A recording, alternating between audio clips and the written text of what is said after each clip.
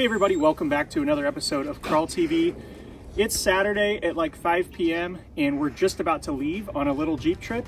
Tonight, we're going night wheeling. We know it's gonna get really cold tonight. We already have hoodies on and we have soft shell jackets to go over the hoodies. Luke finished up installing the 12-volt connections on the dash, so we actually have a place to plug into now.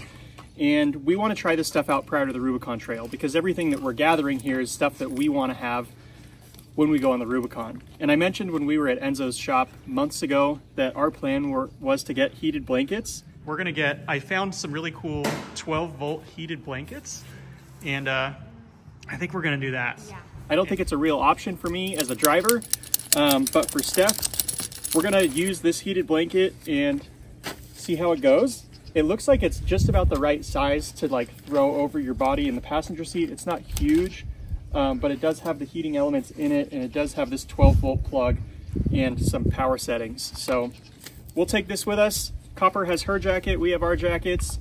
We'll see how it goes. So I plugged this heated blanket in.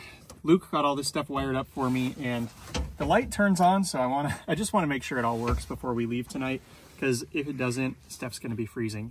But while we're in here waiting for this thing to heat up, I also wanted to talk about the lighting on this Jeep. So obviously when we got it, it had LED headlights, and they probably performed better than the halogen lights that I put on it, but they just looked ugly. So I took those off and I kind of downgraded our output from our headlights, so we don't have a lot going on there. I pretty much leave this thing high beams on. But as far as our other lighting, we do have Baja Designs lights on this. We have S1s with work scene lenses on the front bumper. And we also have those Soltex. So that's an old Baja Designs light with like a billet aluminum set screw or set nut, I guess, on the top of them. And I want to see how those perform. The Soltex are HIDs, so they do have to like warm up. And I believe they're like a cooler color temperature. So probably more in like the 6,000 Kelvin range, whereas the Baja Designs are like 5,000. So I want to see if I like that or not, because I think I can change those HIDs out. But we really haven't driven this thing at night much, so this will be kind of a test run for us. I know when we're at the Rubicon Trail, we will be doing stuff at night. So we're probably going to notice that we need lights inside the Jeep, like dome lights and stuff, if we trying to like look for something on the dark black floor at nighttime, it's going to be difficult. This is why we're doing this. It's kind of a test run just to see how everything works and what we need to improve before this thing goes to the Rubicon. Obviously I have a lot of other stuff I'm working on, but this is one of those creature comfort things, and you can never have too many lights when you're driving at night. So we will be testing the lights tonight. We'll be testing, is this thing hot yet? Oh, it's warming up. Oh yeah. That'll be nice. That might be too much. It's on high right now. We might have to turn this down, but this has 3 settings and also a timer. So I'll just leave it on high. I want to see how hot it gets. But yeah, we'll be testing lights. We'll be testing our electronics, and we will be testing the Jeep further. Last time we drove it, we blew the rear axle and the bell crank on the clutch. And we lost our brakes. So not a good track record so far. Hopefully tonight is smooth sailing. So anyways, that's all. As soon as Tommy gets here, we will roll out. All right, we are off. Copper is in that blanket right now.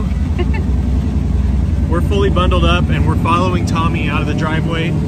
He is in a Kia Sportage with Kenda Cleaver MTs on it. So it's not gonna be like hardcore off-roading, but there's always a little bit extra challenge because it's nighttime, so we're gonna try and not push it too hard.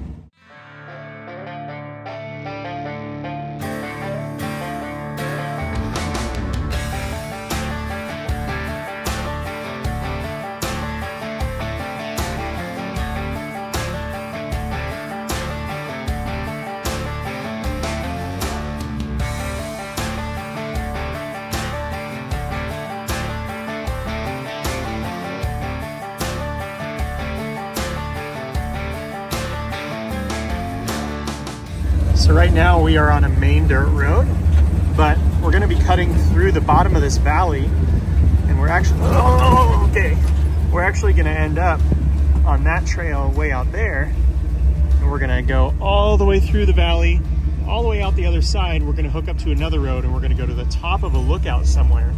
So we have a bit of driving ahead of us, and I think that that's a little bit more of a trail than a road. So once we get off of this, it'll get a little more fun.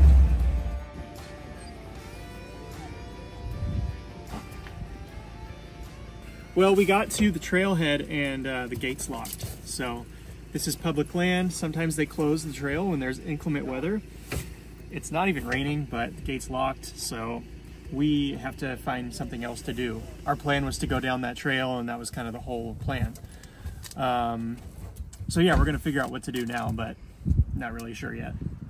Okay, so we decided to go back to the ranch that Steph and I live on. I have my own private off-road trails, and it seems like nothing else is open unless we go to the mountains, but it is really cold. And if we go up to the mountains, it's gonna be in the 30s, and we just don't really wanna drive a topless, doorless Jeep up to the mountains for no reason. It's all pavement. So we're gonna go hit some Crawl TV trails exclusive. And this is the same area that I took the Jeep after I installed the PRP seats. It's a little bit harder than anything we were expecting to do tonight, but it should be fun. So we just gotta head back that way now, and I'll show you my backyard. All right, guys, well, this is the most boring night ride in the world. It is so freaking cold out here. My hands are completely numb. We got to the top of this trail, and I decided we're actually not gonna go for a night ride tonight. It's misty. Yeah, we've been cold enough. We're just gonna go home.